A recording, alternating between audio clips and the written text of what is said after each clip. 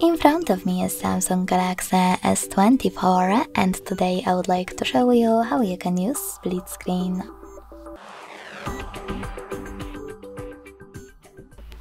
Firstly, just open one of your apps to use in split screen view and access it in the background.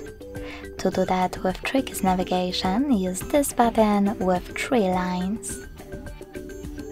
Then click on the icon of your app at the top and select Open in split screen view. Then click on the second app. As you can see, now I can use both at the same time. To switch places of your apps, click on those 3 dots in the middle of them and click on this icon with 2 arrows.